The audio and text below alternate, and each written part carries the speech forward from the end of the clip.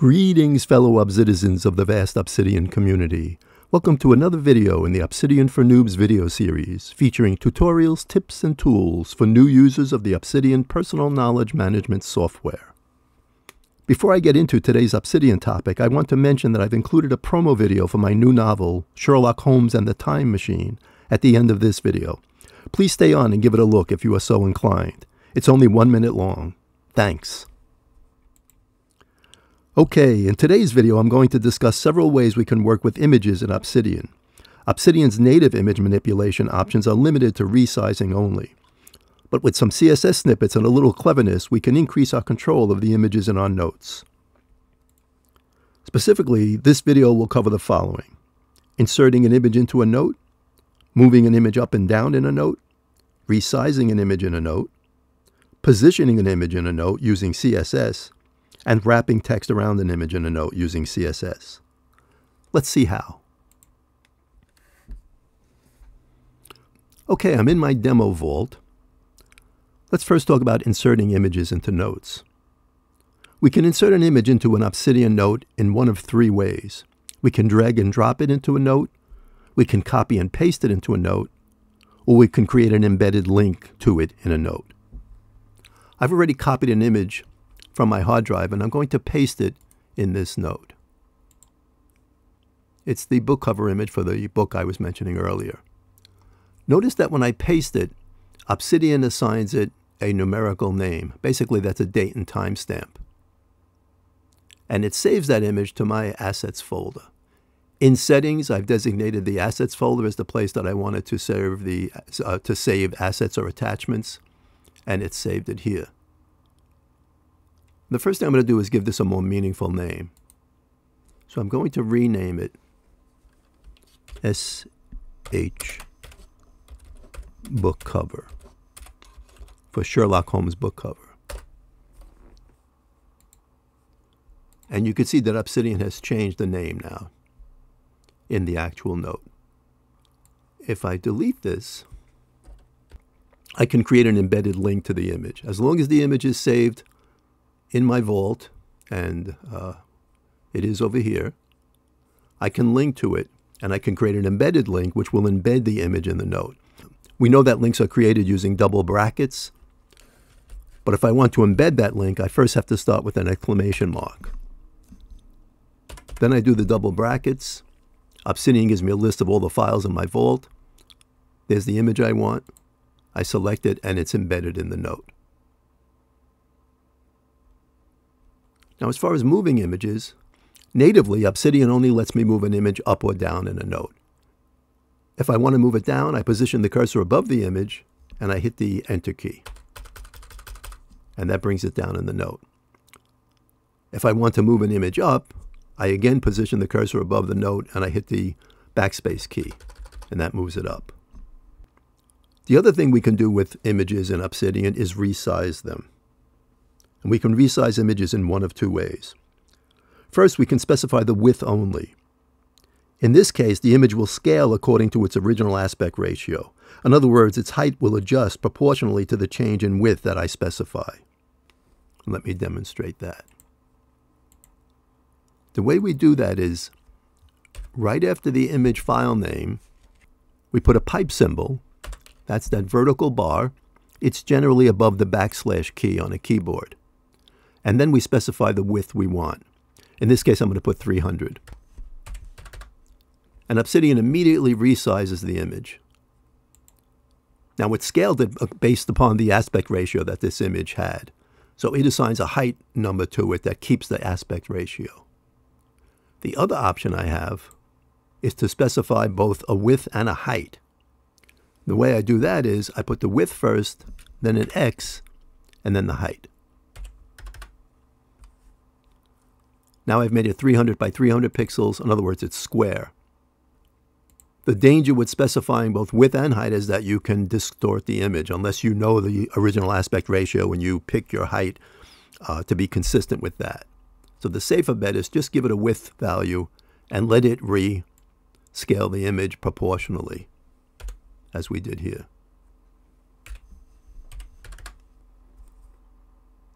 There's a bigger height where it stretches it.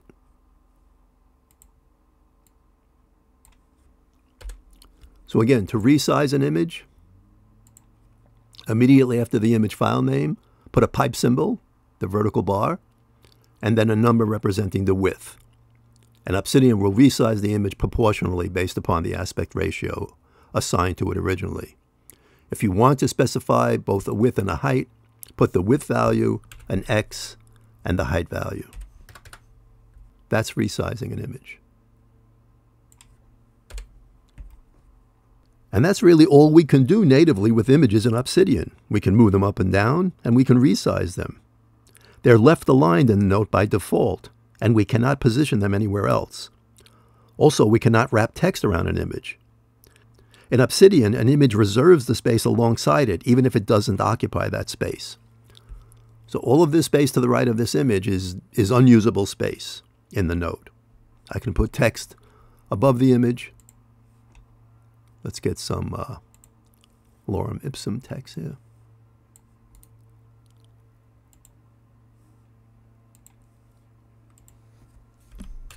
And I could put text below the image, but there's no way I can get it alongside the image.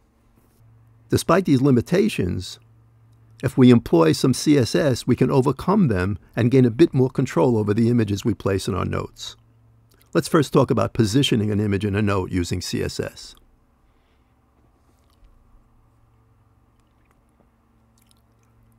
This book cover image in its normal size is too large for me to demonstrate positioning because you won't be able to see me center it or move it to the right. So I'm going to put a new image in the note. I have an image that I've already saved to my assets folder called Handsome Cab, and I'm going to put an embedded link to that now. So I'm going to type an exclamation symbol, 2 open brackets, and here's the image I want, Handsome Cab. It's smaller, and I can demonstrate positioning. The CSS snippet we use to position the image in a note looks as follows. Now, if you're familiar with CSS, or you've seen some of my other videos about CSS, you know that any statement in a CSS snippet that begins with a slash and an asterisk is a comment. That is not executed as code in the snippet. Rather, it's there for human beings to convey information to them. So I have 3 comments here at the beginning of this snippet.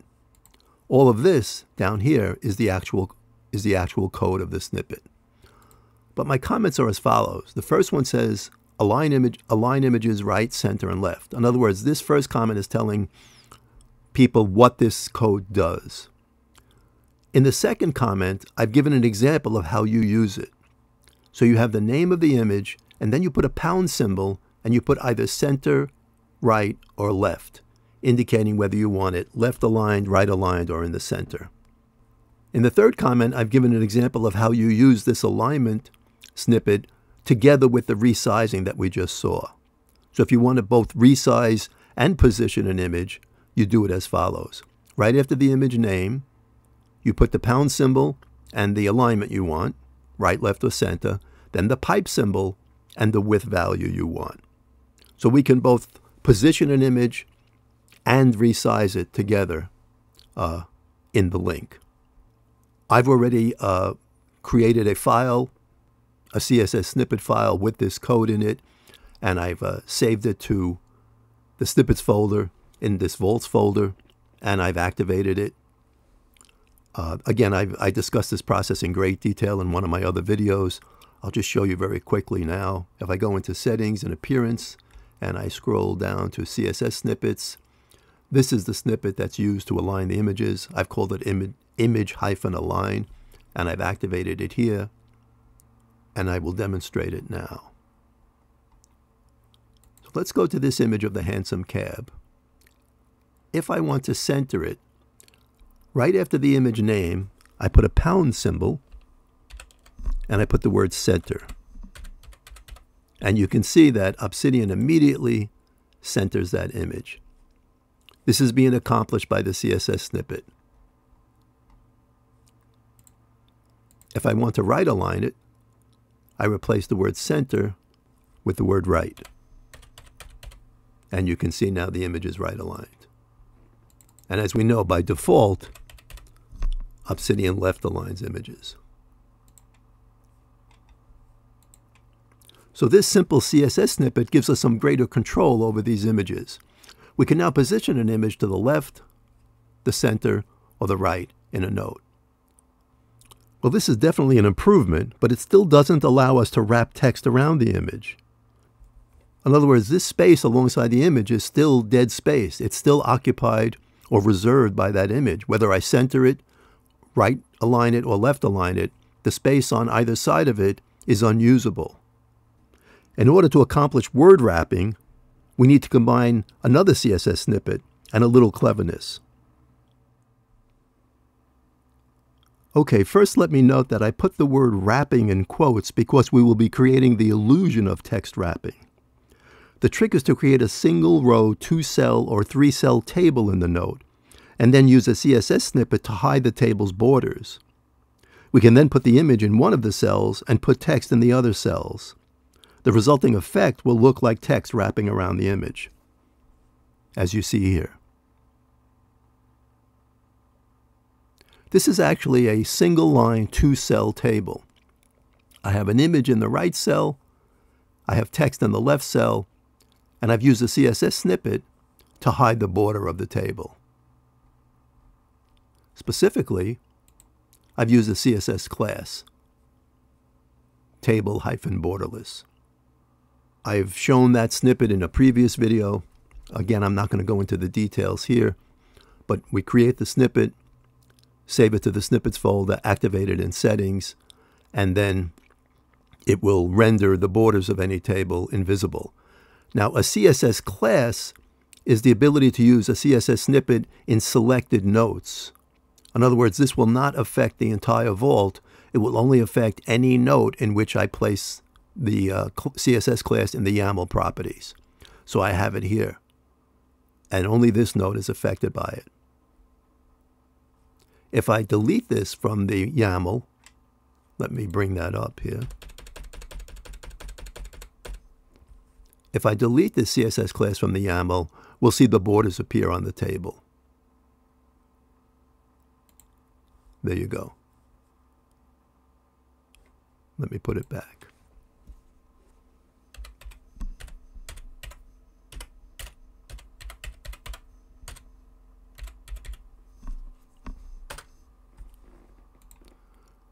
So as I said previously, we're creating the illusion of text wrapped around an image.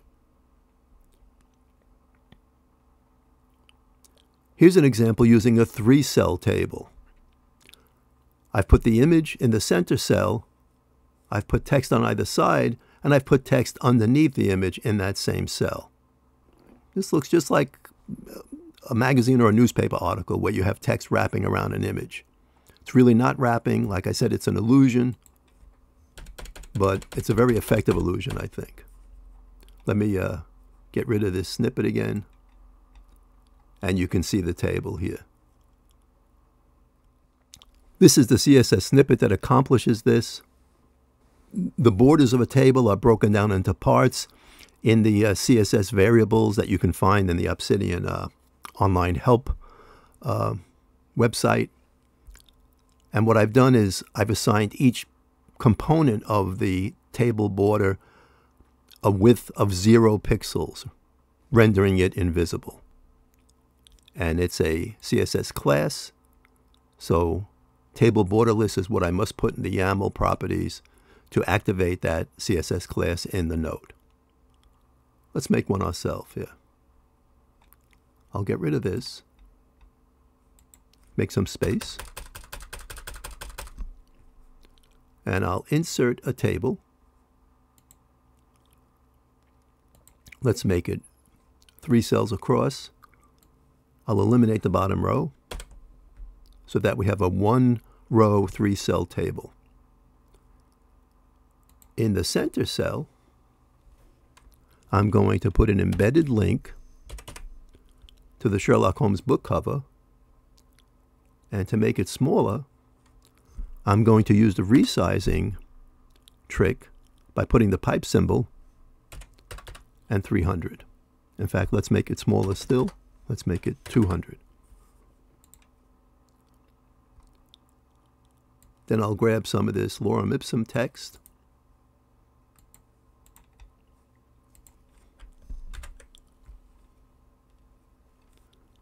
and place it here and here.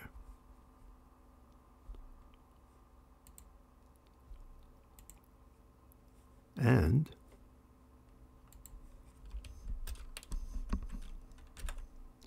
let's place a little bit underneath.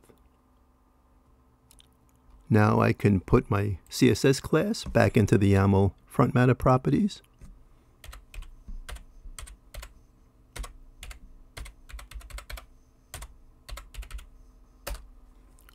To eliminate the table borders, and I have the illusion of text wrapping around an image. Let's create a two-border table. I'll insert a two-cell table. I'll delete the bottom row. In the right cell, I'll put an embedded link to an image. I'll use that other image now, the handsome cab. I'll make it smaller, and I'll put the text over here. Then I'll eliminate the borders.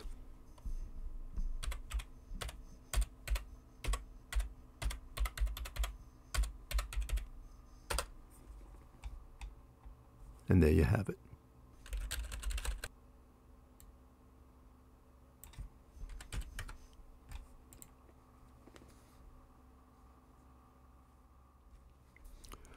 So there you have it, working with images in Obsidian. Although Obsidian's native image manipulation options are limited to resizing images and moving them up or down, with a couple of simple CSS snippets, we can add greater image manipulation functionality. We can position images center or right justified, in addition to the default left justified. And we can create the illusion of text wrapping around an image by using borderless tables. Not bad for a simple markdown-based note-taking app. Before I sign off, please remember to check out the promo video for my Sherlock Holmes novel, which follows immediately, if you are so inclined. Okay, fellow Obsidizens, that's all I have for now. I'll see you in the next video. Happy note-taking.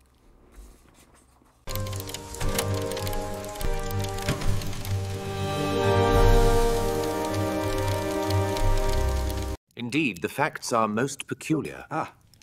Tell us everything, Mr.